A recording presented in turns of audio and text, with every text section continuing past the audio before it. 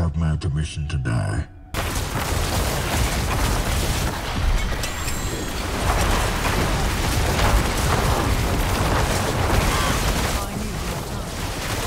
Melt!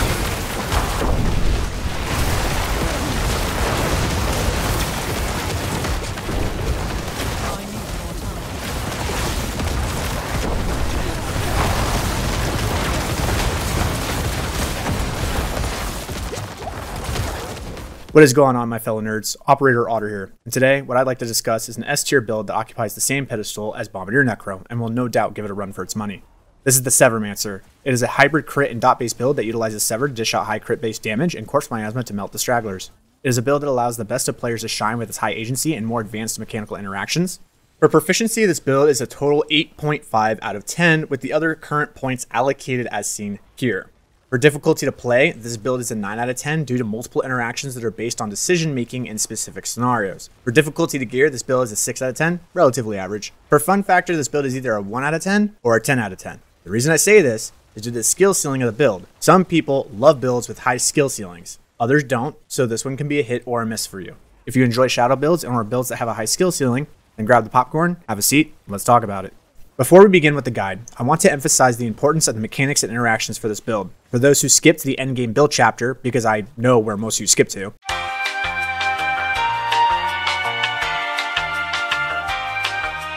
and think that just putting on the gear, walking into the dungeon, and casting Sever is going to produce results, you're going to have a very unsatisfactory experience with this build. If you want this build to perform for you, it's not as simple as slap on the gear, cast Sever, and poof, it works like my Bombardier build. This has many interactions and synergies that need to be understood if you want results, but I promise you it's consistent and will take Bombardier to the races. As always, I love to open up build guides with the philosophy of the build, and here is no exception. For this build, we will once again need to solve the 4 factors that most Necro builds do, being Bone Storm uptime, Essence Management, Flesh Eater uptime, and Grasping Veins uptime. And to not sound like a broken record, here's how we solve those 4. You can pause the video if needed.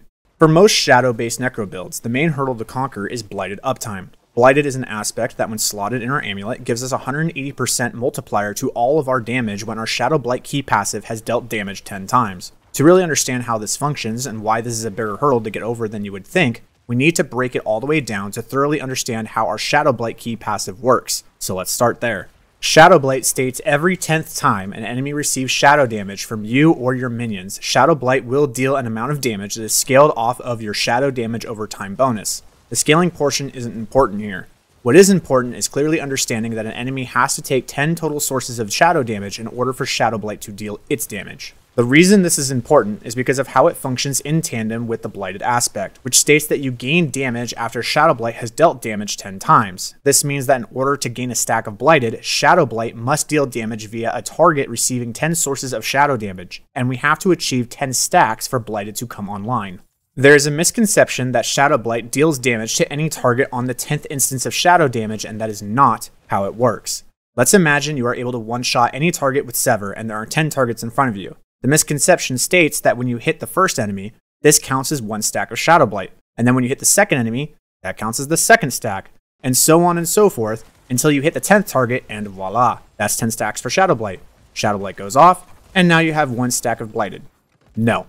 In order for Shadow Blight to go off, 10 instances of shadow damage must be applied to a singular target, and then Shadow Blight will go off. Well, this creates a problem. Because if our damage is high enough to kill any target with 1 cast of Sever, then we won't ever get Shadow Blight to deal damage, and therefore we don't get any stacks towards our Blighted aspect, and now the most powerful multiplier in a Necro's arsenal is useless. The main way we solve this problem is the utilization of dots. Dots will deal these ticks of damage over a period of time that don't deal a lot of damage, but they are damaging the target at a fast rate.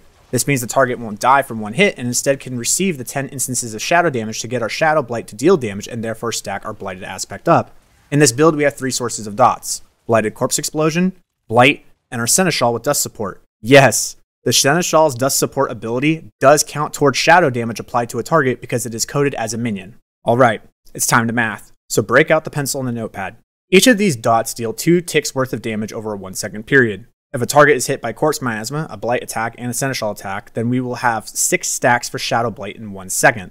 These applications of shadow damage can stack, meaning that if on the first second we applied each of these dots to a target, they will receive 6 stacks towards Shadow Blight over that second. And on the second, when we apply another instance of each, Now the target receives 12 stacks of Torch Shadow Blight per second, which means now they receive a total of 18 stacks of Shadow Blight, and so on and so forth, creating this sort of ramp mechanic to get Blighted Aspect to turn online. Let's refer to my nifty chart here to give a visual of what I'm talking about. From this chart, we define that if every dot application could be applied once per second, then against a single target, it would take 4.5 seconds for the Blighted Aspect to turn online. But what if we weren't against one target? What if we were against multiple targets? Well, now from this chart, we can see how long it would take for Blight to turn online if we were hitting multiple targets under the same parameters of each dot application being cast once per second. From here, we can conclude that the breakpoints for a 3-second Blighted activation is 2 to 3 seconds. For a 2-second Blight activation, it takes 4 to 9 targets. And for a 1-second Blighted activation, it takes 10 targets. At 10 targets, we have an 86% uptime on Blighted, but 10 targets is pretty unrealistic. A more practical scenario is 4 to 9 target range, which means that we have a 75% uptime on Blighted, which isn't great, but not terrible. And this is assuming the Seneschal is attacking the targets we need it to be attacking, which is not happening 99% of the time, unless it's a boss. We need Blighted uptime to be at least 80% of the time, so how do we do this? Well, Corpse Explosion has a rather interesting interaction with attack speed. Corpse Explosion is cast at 100% multiplicative value to your base attack speed. With attack speed in your gloves and shield and utilizing Inspiring Leader, your base attack speed is average about 1.4 attacks per second or 1 attack every 0.7 seconds. But Corpse Explosion dictates you actually have 2.8 attack speed or 1 Corpse Explosion cast every 0.35 seconds. This means we can ramp up to 5 Corpse Miasmas via manual cast in the 2 seconds we dictated. So now we can get 5 applications of Corpse Explosion dot to hit 5 targets within this 2-second time frame after a manual Tendrils cast for our Killzone Rotation, which will be discussed later in the video. And from our nifty chart, we can conclude that this is sufficient enough Blighted stacks to activate our Blighted aspect within that 2-second period. We can utilize this mechanic throughout the dungeon of stutter stepping the Blight cast and manual corpse explosions as we move through it to keep our Blighted aspect online more than 80% of the time, which means our Severs deal an absolutely ludicrous amount of damage, allowing us to 1 to 2 shot any elite in our path. From this example, you can see why I said this build has a high skill ceiling with high player agency. But this is only one example of multiple mechanics within this build that allow you as the player to turn this build into a blender. For that reason, much of the remainder of this video will be focused on mechanics and skill rotations. But for now, let's get into the build. In the bottom left of the D4 planner, there is a drop-down list that will provide each version of the Severmancer as you are putting it together. Let's start with the Severmancer Endgame build. We interrupt this program for an important news announcement! Hey fellow nerds, this is the last time I will say this, so final warning. If you just skip to this portion of the video to just go look at the gear and expect results by slapping on the gear and pressing Sever, it isn't going to go very well for you, and you're going to feel debated by some wannabe content creator. If you want this build to perform for you, please take the time to backtrack into understanding how Blighted Aspect works, as well as the mechanics and interactions portions of the guide after the build section. Okay, let's get it. For the helm, we will run Shaco. For chest armor, we will run max life, total armor, damage reduction while fortified, and barrier generation with aspect of shielding storm. For gloves, we will run ranks to sever, critical strike chance, attack speed, and intelligence with aspect of grasping veins. For pants, we will run ranks to corpse explosion, maximum life, total armor, and damage reduction while fortified with aspect of disobedience. For boots, we will run movement speed after killing an elite, intelligence, and essence cost reduction with the aspect of slaughter. For the main hand, we will run Black River. For the amulet, we will run 3 ranks to gloom, 3 ranks to corpse skills, intelligence, and movement speed with the blighted aspect. For ring 1, we will run Ring of Starless Skies. For ring 2, we will run Ring of the Sacrilegious Soul for the dungeon. For ring 3, we will run a ring with crit hit chance, lucky hit chance, resource generation, and barrier generation with aspect of the conceded for the boss. For the offhand, we will run Lidless. For our skill bar, we will run Sever, Decrepify, Blight, Bone Storm, Corpse Explosion, and Corpse Tendrils. For sacrifices, we will sacrifice Skeletal Warriors Reapers, Skeletal Mages Cold, and Golem Iron. Skill tree can be found in the D4 planner below. So in our Paragon, the first board that we're going to be running is Exhumation. This corpse skill damage is actually one of the few types of damage. Skill damage will double dip into a dot. And so this is not 200%, this is actually 400% damage to the miasma of the corpse skill. It also fortifies us and gives us that damage reduction for a total 14% damage reduction, which is really nice for a melee build that gets in the faces of elite enemies. For our second board, we're going to be doing Scent of Death with Amplify. This is going to give us a 10% damage multiplier and give us some more armor and damage to injured enemies. For our third board, we're going to be running Wither with Abyssal, which is another 10% multiplier to our non-physical damage, and everything in this build is non-physical, so that works out well. Our fourth board is going to be Flesh Eater with Sacrificial. It's going to give us that 10% damage multiplier, but really important what's happening here is it's giving us these bonus 3.8% resistance to all elements. Because we're not sacrificing the defenders anymore, we're actually losing out on 32% all res, and so we actually need to really focus on getting resistance to all elements in this build, and when you have it all pumped out, you can cap out all the resistances, but this is one of the ways that you do it. For our fifth board, we're going to be running Essence and Bone Graft, and the reason being is that Sever can crit, and this is a very powerful crit multiplier, so Sever is going to really benefit from this. In our sixth board, we're going to be running Darkness. Darkness is interesting because it doesn't reduce how much damage you take, rather than it actually reduces the amount of damage that enemies deal, which is a separate multiplier and the whole how much damage you take calculation. It also gives us 50-20.8% shadow damage, which double dips into dots again, so it's 100% damage for the dots. And then for our last board, we're going to be running Scourge. This is going to give us that 10% damage multiplier to anything that's affected by shadow damage over time, which is going to be everything. And then it gives us that shadow damage over time, which double dips as well. So it's a 7 glyph board for the Severmancer endgame that makes everything hit really hard. For our seasonal construct in slot 1, we will run Tempest, Governing Stone with Evernight, Resource Support, and Dust Support. For slot 2, we will run Flash of Adrenaline with Genesis, Duration Support, and Tactical Support. This is the endgame build that you see in the background footage, but there is a way to staircase into it. Because I want to spend more time talking about the mechanics and the interactions, I'm going to be quick with each step. In the bottom left-hand corner of the D4 planner, you will see each step to building the endgame Severmancer in progression, starting with step 1. For step 1, this is assuming you have Howl from Below and Aspect of Grasping Veins to kind of turn the build online. It focuses more on the Corpse Explosions dealing damage via the Plagued Corpse Explosion from Howl from Below because we don't have a way to passively generate Blighted stacks at a functional rate. We also don't have a good Essence Management option without the Black River, Sack, Ring, and Grim Harvest combo. So what we're going to do is we're going to run Iron Maiden, Reap, and Starlight Aspect in Ring 1, which synergize with a Abhorrent Iron Maiden to buff up our Essence generation to cast Sever at a respectable rate. Okay, so let's say that you're actually not level 100 yet and you're wanting to build this build and kind of get there, but you don't know necessarily where to start. You just come here, you go to step 1, and then for Paragon, you're just going to click here. You'll open this up, and this is the endgame board that we were talking about, right? Well, the cool thing is that we can actually go all the way up here, and this is actually what your board will look like as soon as you turn 50 with the renown points that you have. You'll have 25 points total. And then you just go to variant 2 as you level up, and you go to variant 3, and then you'll go to variant 4 and variant 5. And so what this does is this prevents the whole thing of like, here's the leveling board. And you're like, cool, but as I'm going through this, I don't necessarily know what to prioritize. Do I put the glyph in here first before I get this? Do I get this first? Do I get this first? Do I get this first? Well, with this, it just goes step by step and you can know what to do. Now, once you're level 99, you're just going to swap over to the Severmancer endgame. Is this build absolutely min-max optimized? No, because it doesn't have glyph swaps in it, but you don't need to min-max when you're leveling up to 100. It just needs to be a Paragon board that functions. It does its job well. It gets us to level 100, which is exactly what this does. All skills, sacrifices, Paragon, and Construct skills can be found in the D4 planner. For step 2, this is assuming you have farmed Vashon and Zir to get Ring of the Sacrilegious Soul and Lidless Wall. With these items, we now auto-cast Corpse Explosion and have permanent Bone Storm. This will be a drastic increase in our power, but because we don't have strong enough Essence regeneration to perma-spam Sever or Blight, we will still opt into utilizing Plagued Corpse Explosion and not run Blighted Aspect. All skills, gear, Paragon, and Construct skills can be found in the D4 planner. For step 3, this is assuming you have ran Duriel and obtained Black River. With this, our passive essence generation is now strong enough to not need Iron Maiden, Reap, or Starlight Aspect. Our Seneschal should have resource support upgraded enough to support further essence generation. This means we can now adequately spam Blight and Sever enough to justify utilization of the Blighted Aspect on our amulet, which skyrockets our DPS if played correctly. I will warn you that due to the beginner-friendly nature and effectiveness of Howl from Below in tandem with Black River allowing the auto-cast Corpse Explosion to be massive and deal a lot of front-loaded damage, it will perform better than using Blighted Corpse Explosions at first. This is the first time I've come across a build where the upgrades actually feel like downgrades at first, and therefore as you shift into this version of the build, you will feel an initial power loss and want to go back to using Plagued Corpse Explosion.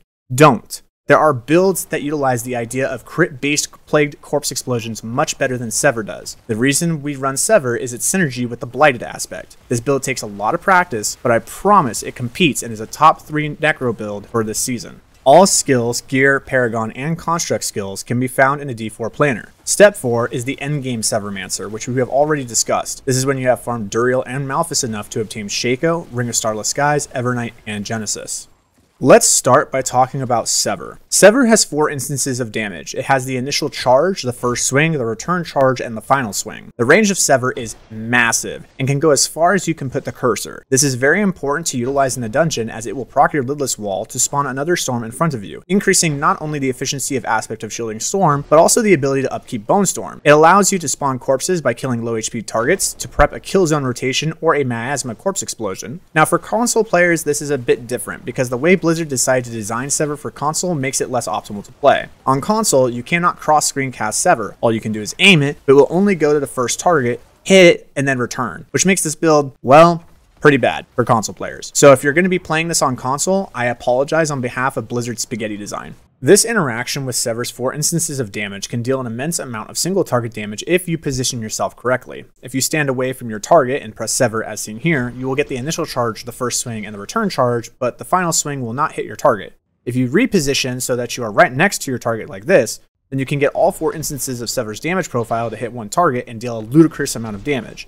This mechanic will be utilized during our Killzone Rotation in the dungeon and against bosses. Now let's talk about Decrepify. The TLDR, Decrepify everything. Because this build is much more aggressive than Bone Spirit, Blood Surge, or Bone Spirit, you will be running head first into elite packs and mob density, meaning you will take more damage. Decrepify not only reduces the damage that enemies deal, but it also allows your Bone Storm to come off cooldown faster to ensure you always have Bone Storm up. Let's address the elephant in the room. Blight. Blight is truly what allows this build to shine and empowers Sever to do ridiculous things by kickstarting any damage cycle. Blight has a very high base lucky hit chance, and that deals initial damage plus an AoE dot effect that deals damage twice per second for 6 seconds for 13 total instances of shadow damage. This means its ability to spawn corpses is very strong. This allows you to spawn corpses on the pack that you are running it to, and therefore be able to cast Tendrils to start a Killzone Rotation. It also allows you to preemptively place a dot stacking effect on a group in front of you without having to wait for a corpse explosion to go off, allowing for higher Blighted uptime. It gives a 15% damage multiplier to anything within Blight's AoE pool, which is where you want to set up the Killzone Rotation anyways. By preemptively placing a shadow dot on targets in front of you, it kickstarts your darkness glyphs so the enemies will deal less damage to you as you arrive to kill them. Lastly, it's by far and large the best ability to spam as you engage on a boss. It will stack your Blighted stacks faster than Sever and spawn a nutty amount of corpses to set up a massive corpse explosion dots during the Blighted damage rotation versus bosses and allow Flesh Eater to be up for that boss rotation. This skill is highly overlooked, and you should really spend the time to master its utilization to set up your fights against elite packs and bosses. Corpse Explosion is an ability you should not let your Ring of the Sacrilegious Soul do all of the work of casting. As stated previously, you have a 100% multiplicative modifier to your base attack speed when casting Corpse Explosion, meaning you can quickly cast multiple Corpse Explosions to set up melt zones, stack your Blighted super fast, and stack your Darkness Glyph quickly. We'll talk more about when to utilize manual Corpse Explosions cast during the Killzone Rotation and Boss Rotation combos. Corpse Tendrils is another ability you should not let Ring of the Sacrilegious Soul do all of the lifting on. It is important to cast Corpse Tendrils on the right spot for a Killzone Rotation in tandem with Blight's 15% multiplicative damage modifier. If you let Ring of the Sacrilegious Soul do all the work, you will have less uptime on the Aspect of Grasping Veins, which means less crit hit chance, and you won't be able to set up a specific zone you want to decimate your enemies in. In gaming, the concept of stutter stepping isn't new, but it plays a powerful role in the build, so for any new players or those unaware of what stutter stepping is, let's discuss it. Stutter stepping is the concept of moving in between attack animations that allows for positive progression through content without losing DPS. As you attack in a game, there's a period of time that you cannot attack again because you have this attack speed, but you can move in the time that it takes from one attack to the next, meaning you can move through a dungeon while keeping this maximum DPS. The way that you do this is by swapping between attacking and moving. Let me demonstrate. So here I'm going to give myself 5 seconds worth of time to deal damage, as it's how long it takes to kill an elite target. In this first example, I'll run up to the group first and then I'll start attacking, and we will count how many Sever casts I can get off. From here you can see I get 7 cast off in 5 seconds. Now what we'll do is attack, then move, then attack, then move up to the target, and then once I'm at the target I'll just cast pure Sever to see how many attacks I can get off within 5 seconds. As you can see, I still get to the target within 5 seconds, but I was able to get off 12 attacks, meaning I haven't lost any speed via movement in the dungeon, but I gained 71% more total DPS output. This is important to perform for this build as it will allow for better Bone Storm uptime with Lidless and have better uptime on Bone Storm cast because we have more attacks in the same period of time to proc our abhorrent Decrepify. It allows us to keep our Blighted aspect more often. Lastly, it allows us to preemptively set up a Killzone Rotation against elite packs.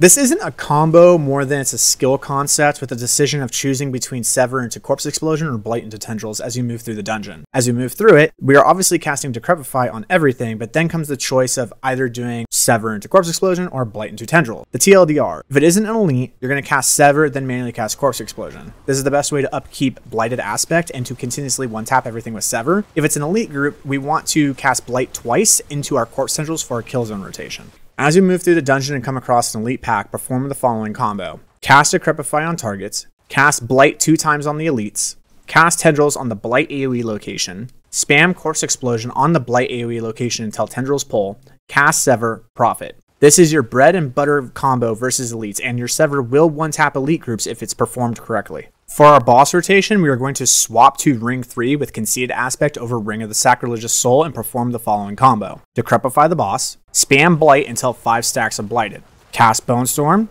cast Tendrils, cast Corpse Explosion 2 times, cast Blight, rip Sever into the boss. That boy is dead AF.